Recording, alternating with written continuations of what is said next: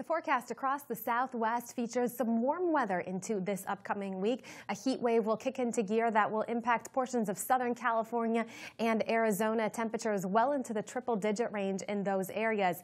As we begin the day today, though, we've actually had some strong to severe thunderstorms across portions of southwest Arizona, where we've had some strong wind gusts and areas of heavy rain.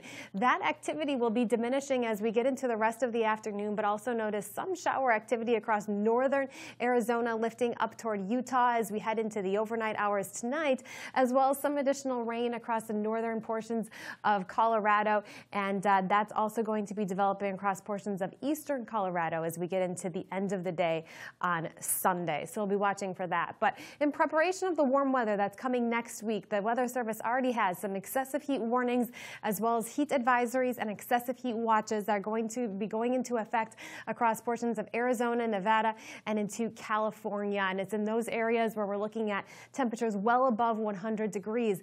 It's also hot now across portions of Texas, and some of that heat also making its way into the eastern portion of New Mexico, where those readings are well into that 100-degree range. Also feeling the heat up toward Denver at 95 today, 82 in Los Angeles this afternoon, 76 in San Francisco.